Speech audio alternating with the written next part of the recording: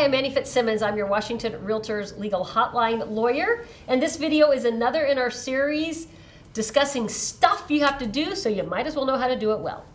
And today's topic is timely presentation of offers. And I pause on both of those words because they both require some discussion.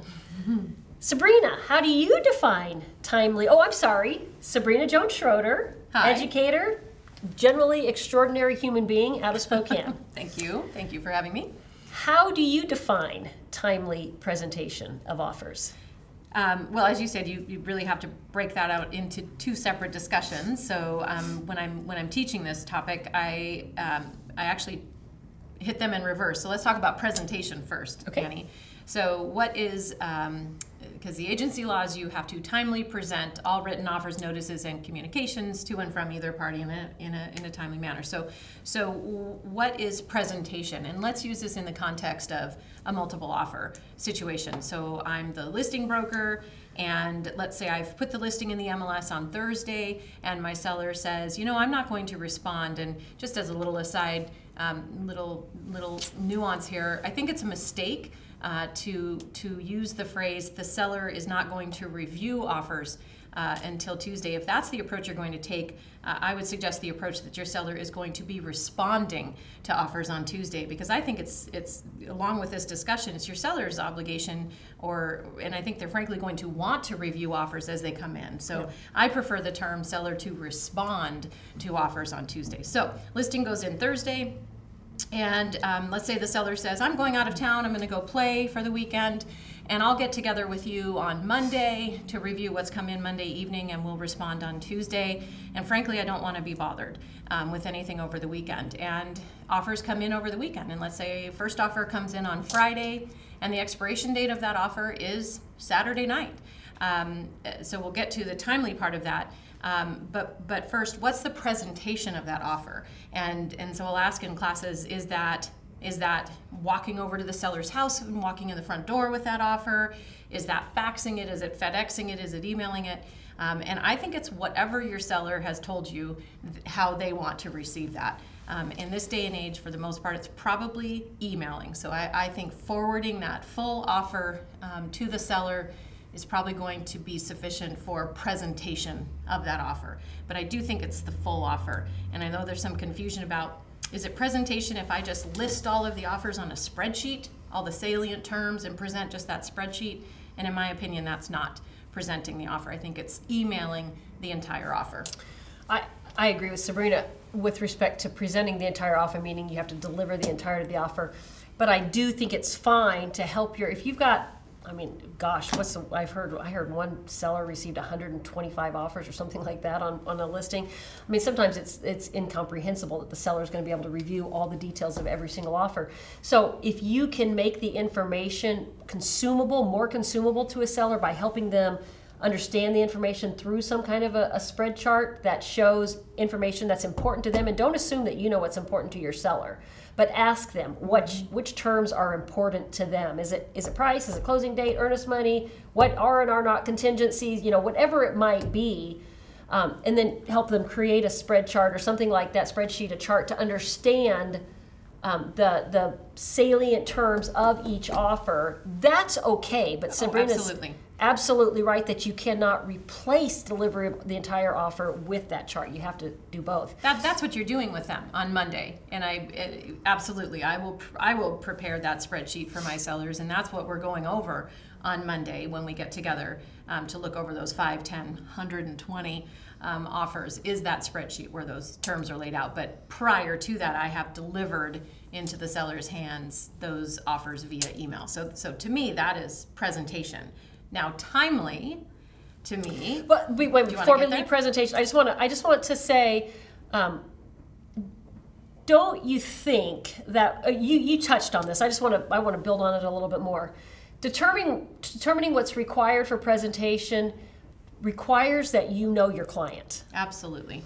Because if Sabrina were presenting, if I were her seller and she were presenting an offer to me, she could probably go into a little less detail than if I were, you know, an older person, maybe I couldn't read the document quite as well. I had no familiarity. Maybe this is the first time I've ever sold real estate. Anything. Maybe I'm a first-time buyer. Wherever you find me as the broker, if I'm your client, you have to meet me there. Mm-hmm. And if I'm a sophisticated real estate investor, then you're going to present offers to me one way. If I'm a first-time home buyer, you're going to present to me another way. If I'm a first-time home seller, or maybe I've sold homes in the past, but it was a long time ago, or whatever the circumstances may be. So be sensitive to the fact that you are the professional, and it's up to you to meet your client where they are and to fulfill the needs that they have through the presentation style. It's never up to you how an offer is presented. It's up to the consumer, your client. Absolutely. Advocate, right? How you are there representing your client, and how do they want you to communicate with them? How much hand-holding do they need ultimately? Right. Okay, timely. Timely. So back to my scenario, I put the offer in the MLS on Thursday. My seller said, I don't even want to meet with you until Monday. We'll respond to offers on Tuesday. But an offer comes in on Friday and the expiration is Saturday. Timely, in my mind, would certainly be getting that offer into the seller's hands before expiration. And I've had people say, but my seller told me that they didn't want to see those offers until Monday. Well, I defy you to tell me what seller does not want to see every offer that comes in on their property as soon as it comes in. But regardless, timely presentation of that offer would be delivering in whatever means the seller and I have agreed that I will be delivering offers into their hands, very typically via email, prior to the expiration of that offer. If the seller chooses not to open the email and therefore not to respond, to let that offer lapse, that is their decision. My agency law duty is simply to effect delivery timely. And from my perspective, that means prior to expiration of that offer. I'm often asked in classes, does timely delivery ever mean immediate? And yeah, I could envision a scenario where if I'm sitting down with that seller on Monday night and we're reviewing the 10 offers we've received, and in walks offer number 11, and it's better than anything else, that could mean immediate presentation of that offer. So timely could mean immediate, it could mean the next day, it depends on the circumstances. So you just made me think of a hotline question I got one time that was a challenging challenging scenario for this broker. And so I know you've never heard this scenario before, so I'm going to spring it on you, and I'm sure you can handle the discussion, but let's do this. It illustrates this notion of timely and immediate, because sometimes timely might be, again, depending on the seller's condition, it could be days out. Maybe the seller got into an auto accident and they're in the hospital and you can't present to them.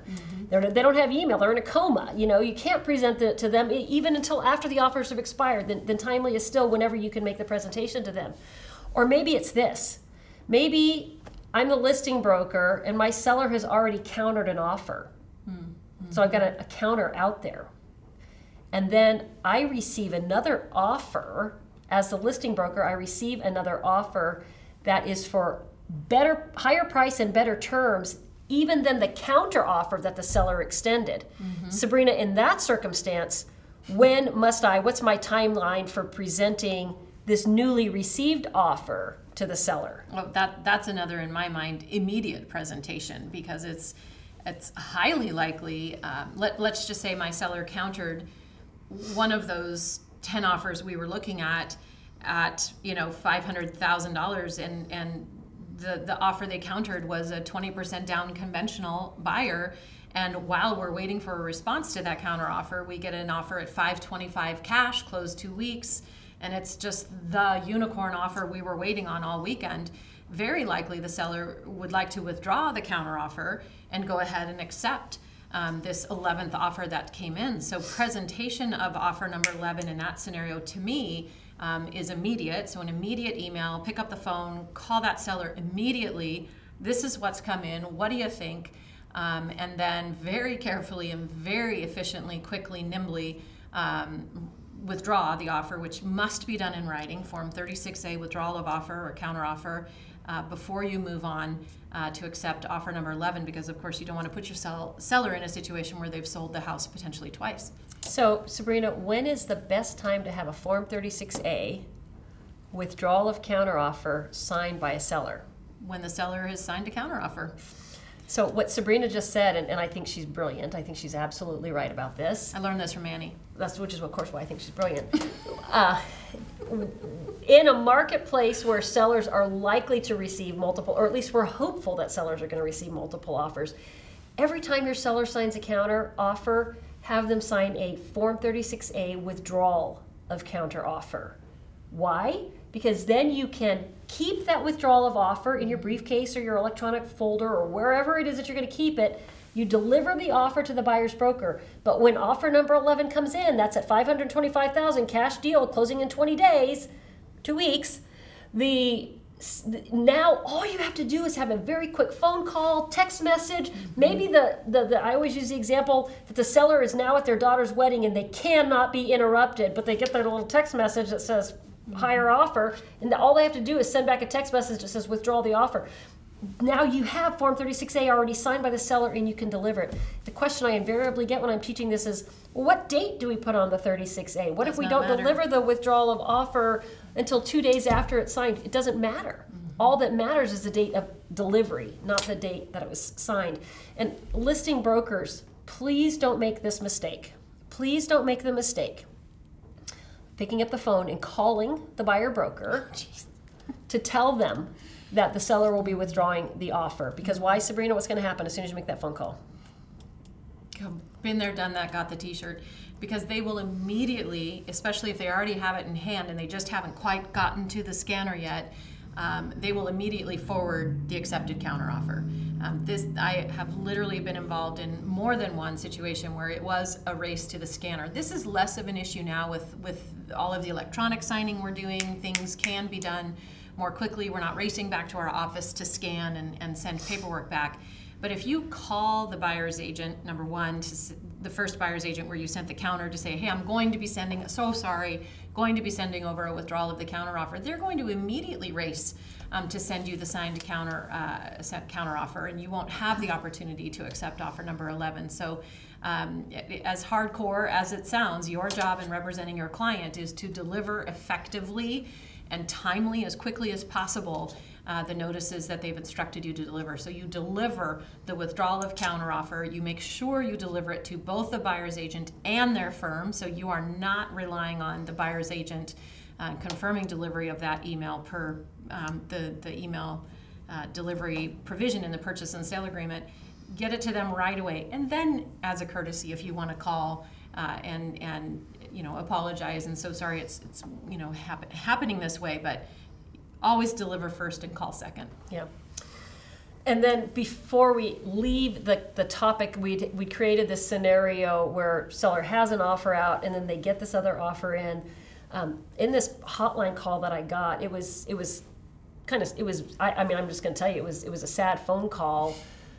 It was kind of heartbreaking to me because the listing broker in this scenario was dealing with her own kind of family crisis medical emergency when she got this 11th, we're calling it the 11th offer, this 11th offer in. And she made a quick review of it to see that the terms were good. She thought she needed to do some follow-up with the buyer broker who had submitted this offer, but she knew it was a good offer. And so she was dealing with her own issue at the moment, so she set the offer aside. And then by the time, several hours later, she picked the offer up again, of course, by then, the other buyer had accepted the seller's offer. And so when the listing broker shared all of this information with the seller became unhinged and was very unhappy with the listing broker. It's going to be a very expensive deposit into your real estate education fund that day. So, Sabrina, I'd love for you to touch on this, though. As a designated broker, managing broker, what advice do you give brokers? Nobody knows when that situation is going to come up. Everybody has to have kind of a built-in buddy, right? A backup system. Yeah, what does that look like? You know, in this frenzied, high-paced market, this is why we get paid the big bucks, right? We work evenings, we work weekends, we work when it's not convenient, when we're supposed to be at our son's lacrosse game, but we need to be negotiating a transaction for our clients. If you are not going to be available to review an offer, to do the work that needs to be done to service your client, then absolutely, you have got to find somebody in your office that can cover for you, that can do that work. It's just too important.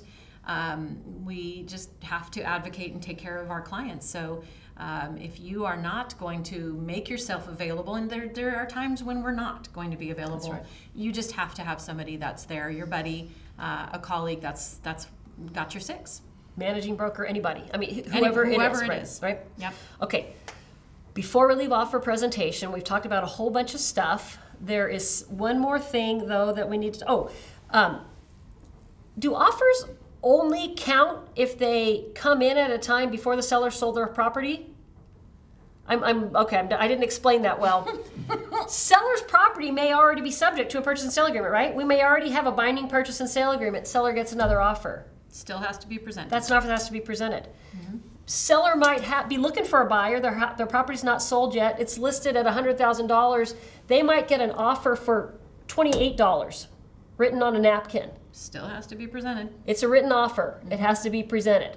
Might be the craziest offer on the planet, and you might be able to say in your own mind, there's no way on God's green earth seller's going to ever accept this offer. It still has to be presented. Seller might be able to negotiate with that buyer and get them up to an offer that the seller would accept.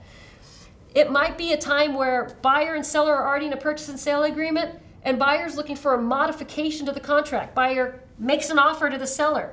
It's a written offer. It has to be presented. Even if you know the seller's not going to change the closing date, buyers ask them to in a written offer to modify the purchase and sale agreement, you got to present it.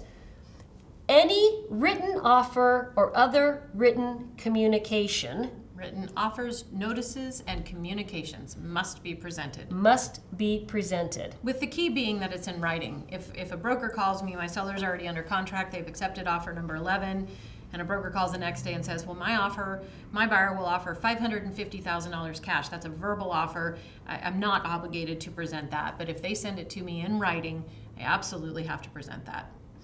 You just made me think of something that's so important about this topic before we leave. Just one more thing. Buyer broker calls me and says, hey, you must not have presented my offer because my buyer offered more than, they won't know until the transaction closes what the sale price was. But how, Sabrina, do listing brokers 100% avoid the disciplinary action over buyer broker's allegation that you failed to present their offer? Well, there's only one way to do that, and I will tell you that other states are adopting legislation that requires this. And I think if we adopt this as an industry standard, we can avoid our legislature potentially adopting this as a legislative standard, and that is that you have your seller sign. I will have, using my text tools, this can all be done electronically, just draw the red line through page 1 of the purchase and sale agreement, use your text tool at the top and say, offer not accepted. I used to say offer rejected. I was told there was a kinder, gentler way to say that. Offer not accepted, and have your seller sign it in that, and then just send back that page 1 or the whole thing, whatever, but send that back to the buyer's agents. I understand that takes time. That takes a lot of time if you've had 15 or 20 offers. You know what? It doesn't take more time then? But it doesn't take more time than a DOL complaint that you have to face. And I think as a professional courtesy, every one of those buyer's agents took at least an hour or 2 to write an offer on your listing. What is another 5 or 10 minutes for you to have your seller acknowledge receipt of that offer and send it back, so that buyer's agent can present something to their buyer so they feel good knowing their offer was, they're not going to feel good, their offer wasn't accepted, and it might be the 10th offer they've written that wasn't accepted, but at least they can feel good knowing that the seller saw it. And I think that's a minimum standard that we owe to each other as colleagues and to the consumers. I agree, 100%. Okay, so I think that's it for this topic. Okay. If you have questions on timely presentation or anything else, send an email to me, legalhotline@warealtor.org. Thank you for being a Washington REALTORS member.